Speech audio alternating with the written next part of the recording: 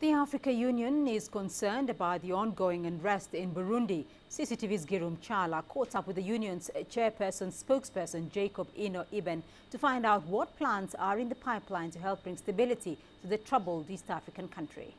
How concerned is the African Union about this situation in Burundi? The African Union Commission is really concerned. They have, as a commission, but also as the union.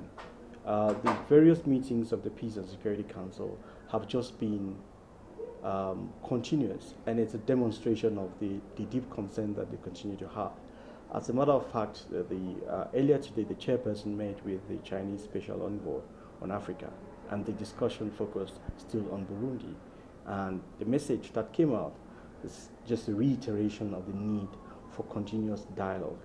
And so we are hoping that the Burundian stakeholders will be meeting as soon as possible to begin chatting away, because as you know very well know, the international community, the East African community, or the African Union, or the United Nations can only assist Burundians, but the Burundians themselves are the only people who can come out with lasting solutions to the Burundian situation. We understand that the African Union has its military, human rights and police observers on the ground in Burundi at the moment. So what is the latest report from them, which can simply tell us what is happening in the country at this particular moment?